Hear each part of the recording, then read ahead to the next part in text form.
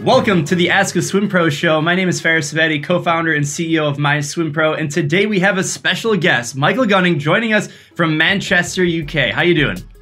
I'm good. I'm not bad. I'm trying to stay as positive as I can in the current times. How are you? I'm doing well. I'm doing as well as I can be. So tell us about what the current environment is like here in mid-2020. What is the situation like for you?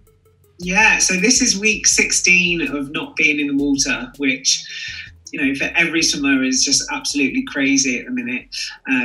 Last week they announced that the outdoor pools can open, but obviously, the UK, there isn't really many outdoor swimming pools at all. So we're still kind of waiting for the go-ahead of like the indoor swimming pools, but we are hoping it will be in the next 2 weeks. So fingers crossed. Mm-hmm. And what have you been doing in the 16 weeks? Yeah, I think I've just been trying to set like different goals, and obviously all on land. I think it's so hard being a swimmer, being outside of the pool, because nothing really replicates it on land. But I've been mixing it up. Obviously, I've been doing my cardio and flexibility, and I've just been trying to do what I can, in the times, like everyone, I'm sure, around the world. So, but I've been enjoying it. I've been enjoying mixing it up and trying something new. Yeah, certainly different. Tell us about your swimming background, and so maybe walk us through from getting into the sport of swimming and then walk us through to where we are today. Yeah, so, my parents are not really strong swimmers themselves, and they kind of pushed me and my little brother into swimming quite young, I think 4 or 5 years old. And I didn't really like it at first. I was quite reluctant to get in, but I think as soon as I found the love for it, as soon as I love diving underwater and I liked doing things that not many other people can do. And, from there I moved to a swimming club and kind of went through the ranks of a swimming club, and I just really enjoyed it. I loved my very first early morning training session. And, I think from a very young age, I always wanted to qualify for World Championships. I wanted to represent my country. And for me, I'm very lucky. I've got dual nationality. So I live in the UK and I was born in the UK, but my dad is from Jamaica. So from all of my junior swimming career, like kind of going into my senior, I represented GB. I kind of got picked for all these different open water camps and in juniors, and yeah, in 2016 I decided to start representing my dad's heritage of Jamaica. And I went to the World Championships in 2017 and 2019. So Olympics was definitely on the cards. I was, training was going really well for this year, and I was really looking forward to just seeing how I do, seeing how, what the summer would bring for me. But obviously been pushed back a year. So it's still my aim. I'm still going to be going, hopefully, for Tokyo 2021. But yeah, just with new goals. Right. But what was it like going to the 2017 World Championships in Budapest, Hungary? That must have been amazing. Oh, Budapest is absolutely lovely, and they just did put on a show. The pool was amazing, and I think for me, because it was my first World Championships, I was so nervous, and kind of my main event was taken over so much by nerves. But the rest of the experience, when I look back, it was just an amazing World Championships, and just inspired me to carry on and keep achieving and keep kind of being a role model for so many. Mm-hmm. Can you talk about that, being a role model? What impact do you hope to have in your swimming career? Yeah, from an early age, I was always told that Black people can't swim, and, had loads of different stereotypes thrown at me. And, I think it's because, when you look across the board of swimming, and there's not many Black swimmers. And I think it's so nice to see, countries, having ethnic, all these different, things that are different, because there's no a good swimmer has to be like this. You look across, Simone Manuel Jackson, so many people, like there's so many amazing swimmers out there. And for me, I looked up to so many people like Michael Phelps, and, in swimming and different sports. So I think for me, I just wanted to show people that it can be done. And, I love breaking barriers. I love, trying new things and showing people that things can be done. And yeah, for me, like I just loved going to World Championships and showing people that I can swim butterfly and I am good at it. So yeah. Mm-hmm. Cool. I watched in one of your interviews online, you talked about how you have, you want to be this support network almost for a lot of other swimmers, and you get messages. And can you talk about, how maybe your personal experience of going through things can help others, and how you want to be that support network for people? Yeah, for me, my team was such an important thing. I really confided in my team, and, we've all got each other's backs. When you go to competitions, you are with that team. And I think I found from, really early on, I love being supported. I love kind of going to competitions and seeing my team on poolside cheering me on. And one of the things that I did really suppress and struggle with growing up was my sexuality. And, I didn't really feel like I could tell people because I was worried about what people would say or how they would see me differently. But I think, since coming out as gay, so many people have reached out just to support me and to say that they support my journey. And, obviously from not being able to swim, from my parents not being able to swim, they wanted me to do something and have confidence in myself. And my sexuality was one thing that I never really had many role models growing up to be, who I wanted to be like and kind of who I should be. So I think for me, I just want to show people that, no matter your sexuality, your gender, it's just as long as you're happy and you're you in yourself, you can go to competitions. And, when you see me around poolside, I'm really happy, I'm really bubbly. And, I think you always look next to you and think, oh, should I be more serious? Should I... be muscular and slapping myself, but actually for me, how I swim best is by smiling. And that for me was opening up about every aspect of my life. I think that's something that people can notice actually if they're not familiar with you in person. If you go online and you just go to your social anything, you're always smiling, and I think everyone can use some positivity, uplifting. Where do you think that positivity comes from? And because some people it's not easy, it's hard to put a smile on their face. So for you, it seems to come a little bit more naturally. Where do you think that's from? I think that's a hard one. I really, really enjoy what I do. From an early age, I loved being in the water. And as soon as I found what I loved in the water, everything else just came with it. I love putting a smile on my friends' faces. And no matter whatever I can do, I just try and give love and give support. And, don't get me wrong, like there are days when I'm a little bit down. And kind of when we went into lockdown in the UK, and I didn't have swimming, I was a little bit lost. And I wasn't smiling as much because I was so worried about the future and like the unknown. But I think, just finding one goal and going for that. For me, I've been setting myself little goals every day just to try and achieve, whether it's, stretching every day or, just doing 10 press ups a day. I think just setting realistic goals, because if you meet a goal, no matter how small, no matter how big, it will just make you happy. So that's what I try to do. Yeah. And can you tell us about setting these SMART goals? This is something we talk about at My Swim Pro all the time about they need to be specific, measurable, time, right? So when you have something like the global pandemic and it sort of throws everything off, how do you readjust and recalibrate so that way you're still motivated and working towards something?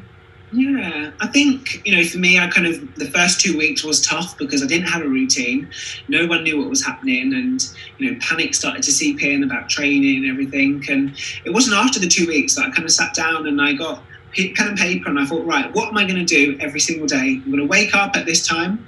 I'm going to go for a run. I'm going to do cardio in the evening. I'm going to do this. And I'd just write a little bit of a plan about what I could do just to keep yourself motivated. I think, one of the biggest things for me, knowing that everyone was in the same position around the world, it really helped me. I think it's different if you know that one country, is shut down and everyone else around the world is training properly, but we've all had to adapt. And, I brought so much motivation from there and thought, well, let's mix some stuff around. I don't really go on the bike much, but I've done some biking and I think it was just nice to do something different. So, yeah, just finding something different and just enjoying it and working hard at the same time. Yeah. What's your favorite dryland training exercise that you can do in your home or just you don't need a gym? Yeah, so anyone that knows me will know that I don't actually like dry land stuff. I'd rather be in the water 40 hours a week than be doing any land stuff. So for me, this has been a little bit of a nightmare. But I think just trying to make it as similar to swimming as I possibly can. I've been doing some different planks with this swimming arm stroke, and I've just been trying to, simulate what I would do in the pool with TheraBands, and I've kind of enjoyed doing that. Mm-hmm. Cool. That's awesome. Let's switch gears a little bit. Can you tell us about the importance that you see from your perspective of diversity in aquatics and, what that means to you? Yeah, obviously the Black Lives Movement has been going around, and I think, lots of people have, want to say and want to speak up about different experiences that they've had. But I think, from an early age, I've never really experienced any racism. I've been very, very lucky that, I've been so lucky in my life not to experience any of that. And when I was swimming for Team GB in Great Britain, I was one of the only black swimmers on the team, and no one really looked at me differently. Everyone just saw me as a swimmer. I was performing well, and I think the value of that and like how I felt about that was just so confident. But obviously, lots of people around the world don't have that as well. So I think it's so important to speak up and to educate ourselves, like whether it's someone in the class that is different to us, whether they've had a different upbringing. I think it's just so important to visualize that and to educate people. So I've definitely been learning a lot. I think I've been quite naive to Black lives, all around the world and in different organisations. So I think it's been amazing to hear different people's story and to hear what they've experienced, and just know what we can change. Because I think when you walk on poolside, you don't want to feel different. You don't want to be excluded. And I think for a long time, my sexuality did make me feel that way. But I think as soon as I kind of spoke about it and I got people's opinion, like so many people were so supportive. And I think a swimming community, we are so close. We all have each other's back, and it's amazing. Mm-hmm. Great. And what advice do you have for swimmers who maybe they're struggling and maybe they have challenges, whether it's ethnicity, sexuality, just any challenge they might have in that regard? Like, what advice do you have for them? Yeah, just stay positive. Everyone's going to go through some ups and downs in swimming alone, let alone the outside factors. But just do things in your own time. Don't feel pressure from anyone else to feel a certain way. And obviously for so many people, some swimmers might not want to go to the Olympics. So I think everyone has different agendas, everyone has different goals, and just don't rush anything. Don't feel like you have to feel a certain way. Just be yourself, and if you're happy in yourself, then everyone else will be happy around you. Awesome. I'll always try and be happy. I like it. What are your future plans right now? So we've got it's 2020 right now, and we're working towards a hopeful Olympics 2021. What do you see in the next 12 months, and then maybe beyond that? Yeah, so Olympics is definitely on the cards for me. I want to train and do everything I can to qualify and to get there. So for me, as soon as swimming pools reopen again, however that is, I'm not sure the new procedures now, but I'll definitely be trying my best to get on that team. Swimming for Team Jamaica next year.